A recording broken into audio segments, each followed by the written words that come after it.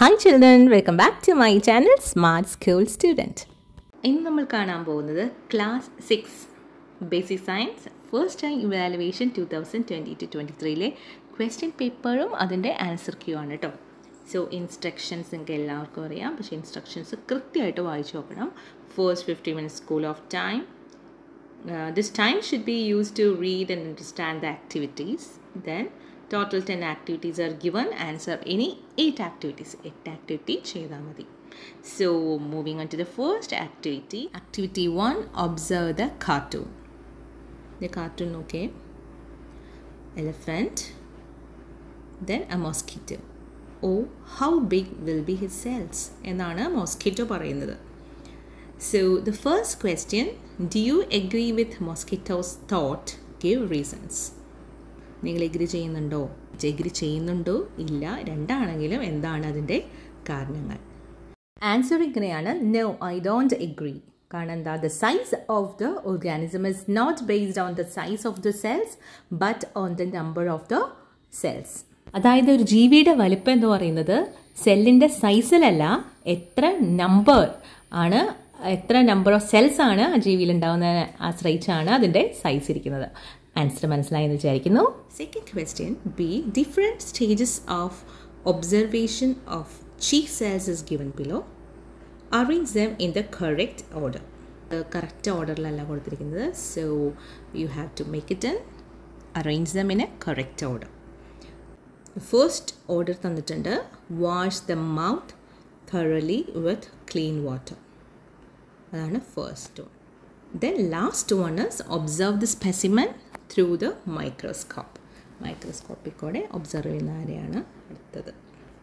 അപ്പം നമുക്കിവിടെ നോക്കുമ്പോൾ അറിയാം. സെക്കൻഡ് പ്രൊസീജിയർ എന്ന് പറയുന്നത് scrap the inner parts of the cheek using A new tooth brush. ഈ തേർഡ് പ്രൊസീജിയർ എന്ന് പറയുന്നത് place the cheek scrap in A drop of water taken on the slide. Add A drop of stain. അതാണ് fourth point.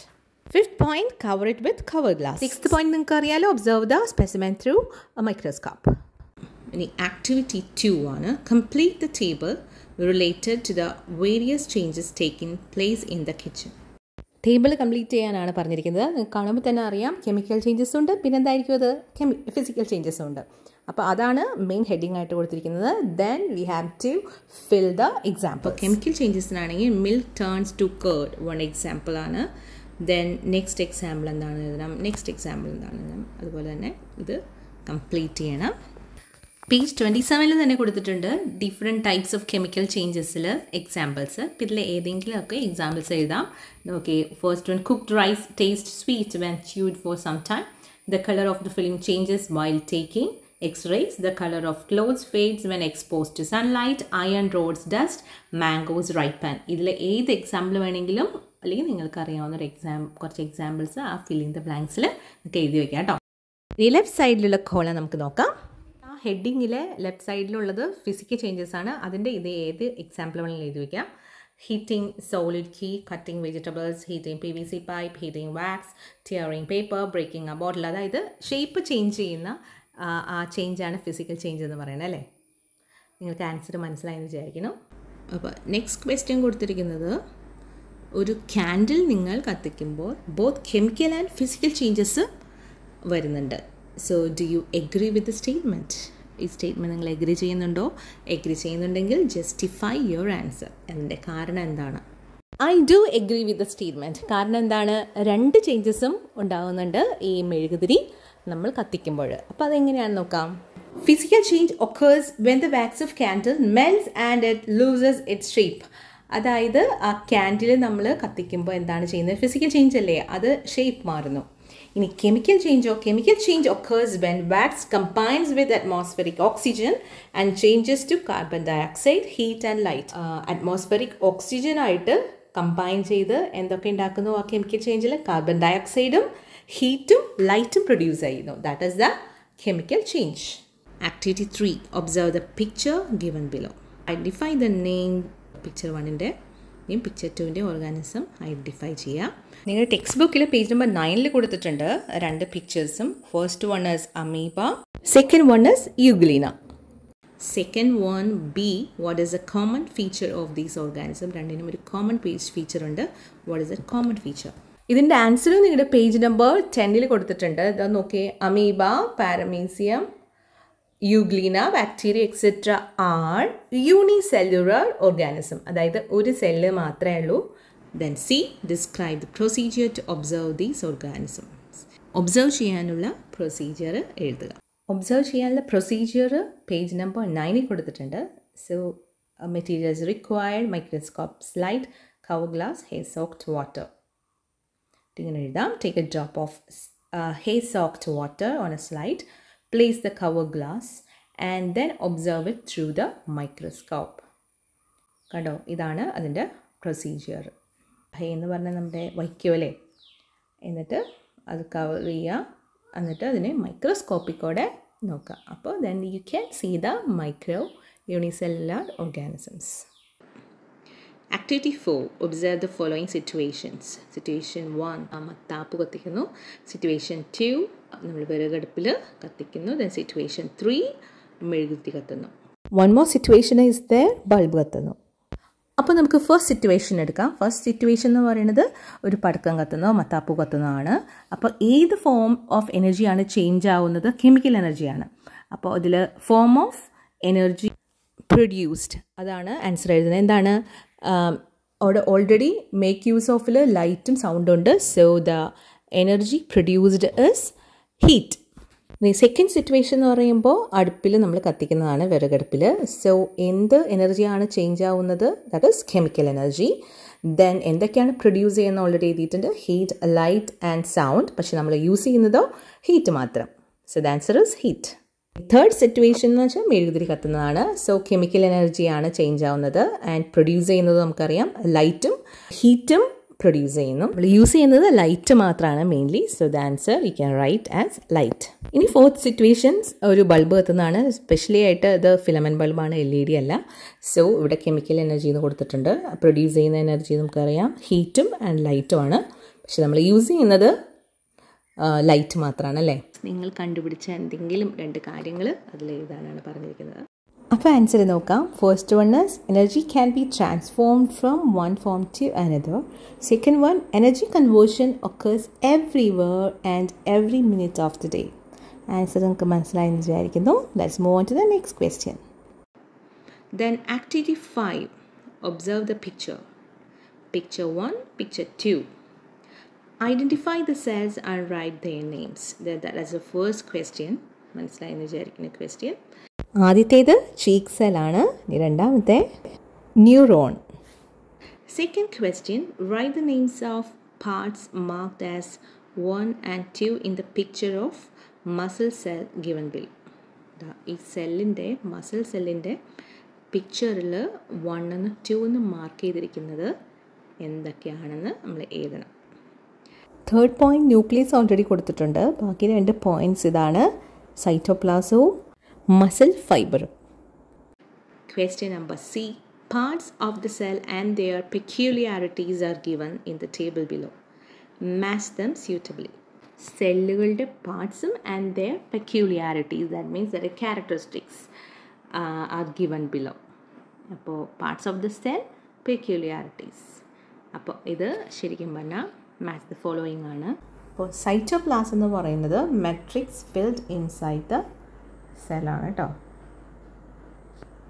Then nucleus, we all know this, that is center of the cell.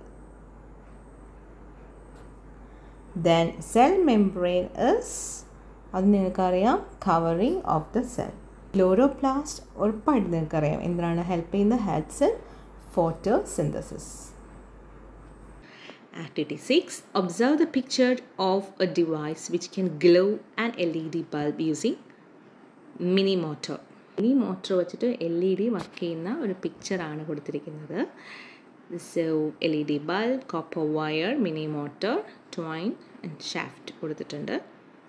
അപ്പോൾ question ഇതാണ്, when the shaft of mini motor is rotated fast using a twine വെച്ചിട്ട് mini മോട്ടറിൻ്റെ shaft rotate ചെയ്യിക്കുമ്പോൾ LED bulb കത്തുന്നു. അപ്പോൾ first question നോക്കാം. List out the energy changes taking place in this activity. So ഇതൊരു മെഷീനാണ്. So of course the energy change എന്ന് പറയുന്നത് mechanical energy converted in to electrical and light energy. ലൈറ്റാണല്ലോ കത്തുന്നത്.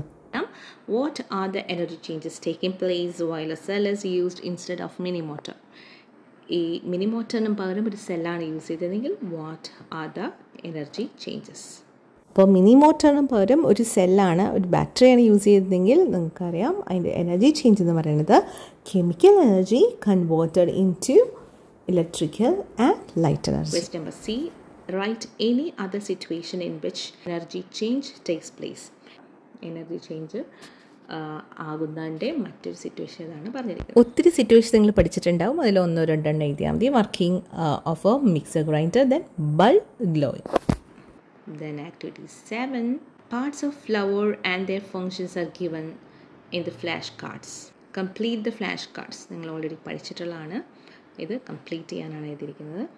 ആദ്യത്തെ question pedicel ആണ്. So what is pedicel? The pedicel connects flower with the plant. രണ്ടാമത്തേത് പറയുന്നത് dash holes different parts of flowers. നിങ്ങൾക്ക് എല്ലാവർക്കും അറിയാം thalamus.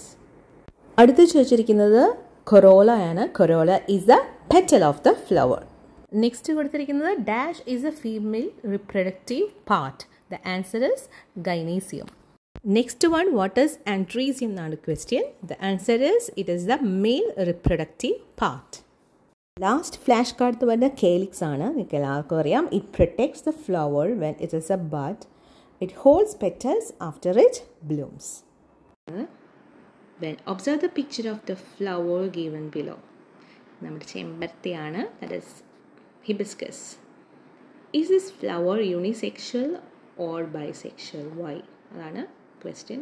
Unisexual ആണോ ബൈസെക്ഷൽ ആണോ? ഈ രണ്ടിലും ഒരു, അതായത് ഫസ്റ്റ് ക്വസ്റ്റ്യൻ അതാണെങ്കിൽ എന്തുകൊണ്ട്? Why? Hibiscus flower is bisexual because it contains both androecium and gynoecium. അതായത് മെയിലും ഫീമെയിൽ ഓർഗനും ഹിബിസ്കസ് ഫ്ലവറിൽ തന്നെയുണ്ട്. So it is bisexual flower. Activity 8, examine the table. അപ്പോൾ ക്വസ്റ്റ്യൻ ഇങ്ങനെയാണ്. Number parts of the cell, plant cell and animal cell. First നോക്കിക്കഴിഞ്ഞാൽ cell wall കാണാം. Cell wall yes ആണ്, ഇവിടെ no ആണ്. ന്യൂക്ലിയസ് ഉണ്ടോ? പ്ലാന്റ് സെല്ലിൽ ഉണ്ട്, ദെൻ ആനിമൽ സെല്ലുണ്ട്. വാക്യൂൾ പ്ലാന്റ് സെല്ലിൽ ലാർജ് ആണ്, ആനിമൽ സെല്ല് സ്മോൾ ആണ്. Cytoplasm plant സെല്ലുണ്ട്, then animal cell ഉണ്ട്. Chloroplast plant സെല്ലുണ്ട്, but animal സെല്ലില്ല. Then first question is which are the common parts scene in plant cell and animal cell. You can see nucleus, രണ്ടിലും S S എന്നിട്ടേക്കുന്നത്. Then ക്ലോറോപ്ലാസം രണ്ടിലും ഉണ്ട്. So the answer is nucleus and ക്ലോറോപ്ലാസം. Table കണ്ടോ? Analyse the table and right any 3 findings. 3 findings എഴുതാനാണ് പറഞ്ഞിരിക്കുന്നത്. ആ 3 findings കണ്ടെത്താൻ വളരെ സിമ്പിളാണ്. ഫസ്റ്റ് ക്വസ്റ്റിൻ്റെ ആൻസർ ഇല്ലേ, അതങ്ങോട്ട് എഴുതുക. അതായത് nucleus and സൈക്ലോപ്ലാസം is present in both plant cell and animal cell. അത് ഒരെണ്ണം എഴുതാം. പിന്നെ ഇതിൽ ഫസ്റ്റ് കൊടുത്തേണ്ടത് സെൽ വാൾ ഒരെണ്ണത്തിലുണ്ട്, മറ്റേലില്ല. സോ അപ്പോൾ എഴുതാം cell wall is present in plant cell but it is not there in animal cell. ക്വസ്റ്റ്യനിൽ തന്നെ ആൻസർ ഉണ്ടെന്ന് മനസ്സിലായില്ലേ? പിന്നെ എഴുതാം vacuole is large in plant cell but small in animal cell. അപ്പോൾ ക്വസ്റ്റ്യനിൽ നോക്കി തന്നെ ആൻസർ നമുക്ക് എഴുതി വയ്ക്കാൻ പറ്റും. അപ്പോൾ ഒരിക്കലും ഇങ്ങനത്തെ ക്വസ്റ്റ്യൻ വന്നാൽ മിസ്സാക്കി കളയരുത് കേട്ടോ. Activity 9, different stages of experiment related to state of change of water are given below. Stage 1 നോക്കൂ, stage 2 and stage 3. Write any 3 findings of the experiment. അപ്പോൾ ഈ 3 സ്റ്റേജ് നമുക്ക് നോക്കണ്ടേ. ആദ്യം ഐസ് വയ്ക്കുന്നു, അത് ചൂടാക്കുന്നു, ദേ നന്നായിട്ട് ബോയിലായി, പിന്നെ അത് വാട്ടർ വേപ്പറായിട്ട് മാറി. അപ്പോൾ നമ്മൾ എന്ത് ചെയ്തു? ലിഡ് വെച്ച് അടച്ചു. ദെൻ കൂൾ ചെയ്യാൻ അനുവദിക്കുന്നു. സോ വെള്ളം ഇങ്ങനെ താഴേക്ക് ആ പാത്രത്തിൽ വീഴും അല്ലേ. അപ്പോൾ എന്താണ് അവിടെ സംഭവിച്ചത്? Ice cube absorbs heat and changes in to water അല്ലേ. When water absorbs heat it becomes water vapour. When it releases heat it turns in to water. അപ്പോൾ ഫൈൻഡിങ്സ് എന്താണ്? Substances undergo change of state when they absorb or release heat. അതിലൊരു ക്വസ്റ്റ്യനോട് കൂടിയുണ്ട്. On the basis of the experiment explain how rain is formed. അപ്പോൾ answer നോക്കാം. Sunlight വാർംസ് the water on earth surface. The heat causes the water to evaporate and change into water vapor, allowing it to become a part of the atmosphere as clouds. When water vapor cools, the water vapor returns the droplets of water. അതായത് നമ്മുടെ ഈ പാത്രത്തിൽ നടന്ന same കാര്യമാണ് ഇവിടെ അറ്റ്മോസ്ഫിയറിൽ നടക്കുന്നത്. That is the answer for this. Activity 10, observe the picture given below. ഇത് ഈ പിക്ചർ വീണ്ടും വരയ്ക്കുക. Then label the parts. Page number 44 ഇതിൻ്റെ ആൻസർ കൊടുത്തിട്ടുണ്ട്. ഗൈനോഷ്യം കണ്ടോ, സ്റ്റിഗ്മ, സ്റ്റൈൽ, ഓവറി, ഓവ്യൂൾ. ഇതിൻ്റെ പിക്ചറാണ്. Egg scene in the ovule inside the ovary. ഒരു question കൂടി ഉണ്ട്. Where are the mail ഗെമീറ്റ്സ് scene in the flower? Explain. ആൻസറും the same പേജിൽ തന്നെ കൊടുത്തിട്ടുണ്ട്. So the answer is male gamete is seen in the pollen grain found in the anther of the androecium. അങ്ങനെ ഈ 2022-23 സിക്സ്ത്തിലെ first time, that is Onam എക്സാമിൻ്റെ question പേപ്പറും ആൻസേഴ്സാണ് ഇവിടെ കഴിഞ്ഞത്. ആ ചെമ്പരത്തിപ്പൂ ഉണ്ടല്ലോ, ഹിബിസ്കസ്, ആ ചാപ്റ്റേഴ്സ് വെരി ഇമ്പോർട്ടൻ്റ് ആണ്. നന്നായിട്ട് പഠിച്ചോളൂ. അപ്പോൾ എല്ലാ കുട്ടികൾക്കും all the best. Thank you for watching children.